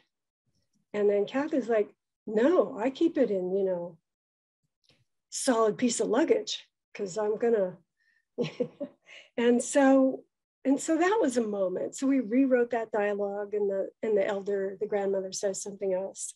There was another moment with that same skirt, which is a sacred object and a piece of material culture. It is alive, it dances. I did not know that at the time. So there are 2 characters in the play. I'm forgetting their names right now, Kate and Rachel. They are partners. So that actually goes a little bit to Jean's question about, you know, there's a queer couple in the play, and there was a lot of conversation around that, but they're in there for a reason. This is a family. This is just to assert the presence. So they're visiting the elder, and the elder wants to share the brush dance skirt and tell them the story of the skirt. And so it comes, and now it's not in a basket, it's in a suitcase, and they bring it out. And we're trying to figure out the blocking of how is this skirt then shared with these 2 non-native women. And so one of the actresses reaches out, one of the non-native actresses, to take the skirt and to hold it up to herself, just like you would if you were with girlfriends in a room, and you were just like, oh, that's cool, look. And the native women went, whoa, stop. Don't touch it. And so we all just came full stop. And I was like, okay, talk to me. What? And that's when I learned, and I learned in the moment that this skirt is alive. It can't be touched by anyone except Kathy. It's a ceremonial piece of material culture. And so then that, you know, I wrote about that in the book too. And then we changed that. You know, we worked out something else in terms of the staging. So those are just 2 small examples, but, you know, yes, that's, and that's, you can't sort of not have those things happen. They're welcome and they're wonderful, and they're embarrassing and they make you grow. And I've been so moved by the open-heartedness and the generosity of the people with whom I've collaborated. The Commons, I don't, you know, I'm not, although, you know, obviously, although Leopold and others in the theorizing of the Commons, but I think, I don't know, I could just imagine myself talking to one of my Indigenous colleagues or students about the Commons, and they're like, the Commons, that's sort of like finding common ground. The problem with finding common ground is it's always like the majority group's commonness. So I would say, why do we have to call it the Commons when you took it from us? It's our land, right? What you know? So the word itself is kind of hollow for me until we make reparations, or until we admit at least the discourse it comes out of. So, but I know there's a whole, you know, wonderful set of articulated values around the Commons and that kind of thing. I believe in it in small scale, in the sense of like, the neighborhood, here's a shed where we don't have to have 6 lawnmowers. We can only have one. We have one, and you can borrow it because it's our common yard tools. So that kind of thing. Okay, 2 minutes. Oh my gosh. Yeah, that's wonderful. And I just want to say that I love in your response, your own story of being undone, as you put it, when you walked into your colleague's office and said, let's do a play. That really very much resonates with my own experience of being undone. The first time I had to direct a play, which was totally random, and I had no experience doing that. And a friend asked me, but it's a long story, but your use of the word undone, I think, is really wonderful, and I think relates to this conversation between you and Makede about the academic article, right? And having to, you know, having that base kind of swept away, and then finding yourself in this incredibly vulnerable place, which is also incredibly exciting. And that place is the place of making. It's a place of world making. It's totally relational. So there, you know, all of this preparation that perhaps you are imbued with through schooling and through reasons and, you know, reason and logic are indeed undone. So I really appreciate your choice of those words. That's great. Thank you so much. And of course, redone and remade. I mean, over and over, yeah. Which is how The Bear, you know, was actually performed. You know, they didn't rehearse it so that they knew, okay, now the next move, you know, I'm doing this and you're doing that. It was random, each and every moment of each and every performance. Exactly what you're saying, yeah. Great. So I answer, or I'm sorry, I don't know if I'm not clear what the order is and where we're at, sorry. Go ahead, Jill, whatever you want to say. Oh, I just wanted to just speak to those questions, the same 2 questions around the challengers or failures and so forth. Yeah, I guess there's 2 things, well, there's multiple things that come up in my mind, but I know that I came into Salmon Is Everything concerned about the salmon and not really understanding what that meant to the Karuk, Iraq, and Hupa peoples, right?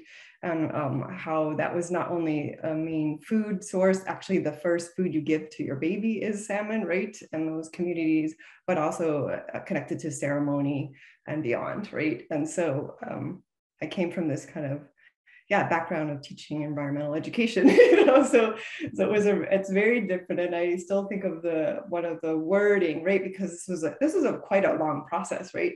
Theresa put in and I jumped in different ways until we got to the actual play, but it was getting the writing from different Indigenous folks. And then those who were not Indigenous were also writing, right, about these other parts of the river people. And so one of the things I love is that salmon knows more than I know. And that's not something I was raised with as someone who was forced into Christianity. There's this hierarchical, where the human is the highest, right? And the human male, right? Where like even females come from his rib, which is kind of hilarious. And so there was this hierarchical, and I was like, how can salmon know more than I know, right? Like there was this questioning, and yet it was so beautiful to hear some of the ways these, because we were working with multiple different indigenous nations, right? It wasn't just one, and it wasn't all within what's now called Northern California. So this is what you do. You need actors, right? You need indigenous actors or non-actors, but who are willing to get on stage, right? So that was also it. Like, how do, Kathy was incredibly nervous every time she was up there, and she would write her lines on her hand. I mean, just like the courage that we were asking for people to do, and something so personal and so painful, right? But for her, it was so important to show up, because this is how we heal, in part. But also that practicing, she was not a theater person. I don't think any of the indigenous folks were actual theater persons, but everyone's a storyteller, right? But in this form that we do on a stage, but later on, when they were getting into political action, and now the dams are going to be coming down, hopefully 4 dams, the biggest dam removal in the United States will be next year, that was a practice for her. And she said, I realized how that was helping me, like to speak up and speak out, even if there's thousands and thousands of people looking at me at the shareholders meeting, and I'm questioning those who own it, right? Own the rivers that they live on. So I think the challenge was, well, first of all, I guess a willingness to be changed, and that's and being taught a history that isn't written down anywhere, right? We had like a dinner afterwards together in my apartment, talking about the journey, too, and so much was shared. But doing it, when I was a sessional or a lecturer, going to the 3 reservations and had little to no money and no backup from the department chair, as Theresa was a professor, right? So there was, not that there was a lot given, but there was something given. So we didn't have tech people, we didn't have little to nothing. And so doing that process and trying to get to each reservation and was a huge project just in general. And one of the things I got from that too was so we had to spend a lot of time, because the stages were different. Sometimes we weren't even on stage, and you name it, keys weren't there. Life happens. But one of the things that came back is one of the elders who couldn't come, because it's about a 2-hour drive to get all the way back to the ocean world where Humboldt State is, that they didn't want to see the pictures of the dead salmon, that was something they did not want to see, and that was harmful. And that was even though we did have indigenous people obviously come for the full production the first time we did it, that first year, and the second year, that's not how they want to remember them. That's not how they want to see. They don't want to see that kind of incredible corpses of these people they love, of these beings they love. So there was a constant learning and building relationships. It was, as a person who's white, I look like the colonizer. I have, benefited from colonization, right? In ways, right? And so there was this, some people, it took 2 years, and one of them was that when I was, going to the reservations, where it's like, okay, now I know you're gonna keep showing up. Now I know you understand, or that kind of way of relation. So I think that's a sense of humility is important in the process. And then I guess the last piece that I think of, which was a challenge, was, Theresa and I were co-directing, which is also not an easy process. But then we had this cis white guy who basically started directing other people, but never had directed. I don't remember who that was. oh, what's his face? I can't remember his name. He Okay, was, we'll talk later. yeah, so it was, just again, there are these ways of, anyway, and I say one of the strengths were that we both were devisers, Theresa and I, and movers and dancers and all, and improvers, and that we really were constantly co-creating, and humor was a really big piece of what I brought in for sure, because I know that that's really important too, so we would do warm-ups that were just ridiculous half the time, but yeah, it was a lot of learning on everyone's end, and a lot of graciousness and kindness, and yeah, and forever changed, all of us, but definitely Theresa and I, for sure. Yeah. Thank you so much. I did say that I dropped in the chat we were going to stay a little bit longer. There are a couple of questions. We may not be able to get to them. One was thinking about theater departments and what changes might need to be made to nurture ecological ecodramaturgical praxis. I guess this is directed to you, Theresa, if you have thoughts on, theater companies, theater departments. Yeah, that's a great question. I want to make sure and say a couple things, because I know some people who are coming on Monday might need to leave since we're a little over time. I want you to bring sort of two things. One is take a look at those green questions to ask a play, or just your thoughts from today, and identify a play that you think might benefit from this lens, or unpacking in this way as those questions, and to share about that. And then the other thing is to bring a project. I mean, it doesn't have to be a project like write a play or develop a play, but something that you're up to in your life and your career that you would just like to have the time to talk about with folks, with some common ground. So we'll completely use Monday as a workshop for you, for what serves you. And I'll do a little devising exercise too that will be interesting and fun, I hope. But bring what you want to work on.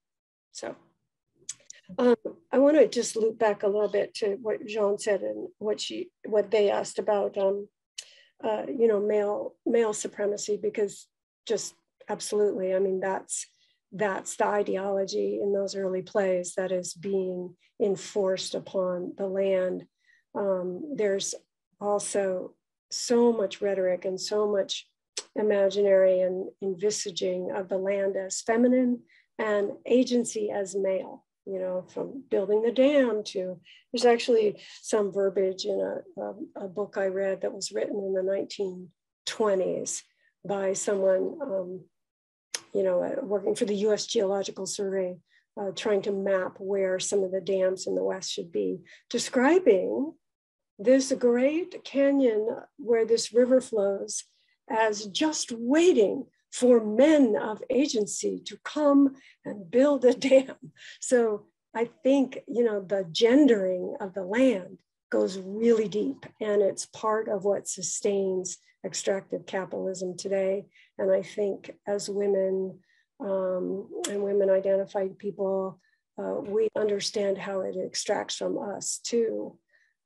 So yes, part and parcel, maybe I should have said, hetero, male, logocentric white supremacy, as it is expressed through ecological ideology of those periods and ongoingly. And that's why Kate and Rachel are in the play. And that's why, one of Linda Tahiwe Smith's indigenizing projects is just tell the story from a woman's point of view. And that's what these two playwrights have done. And there's power in that, take the story back, tell the different story. Certainly Raisin in the Sun does that, even though there's a strong, crazy male at the center of the story, and he would be called the protagonist, the women in that play are what make it a play about environmental justice. So, yeah, and of course, that hierarchy is rampant in the academy too, but never mind that. So speaking of the academy, the question about departments, I think, you know, I don't know, I'm probably not a good person to ask that question because I have struggled and continue to struggle.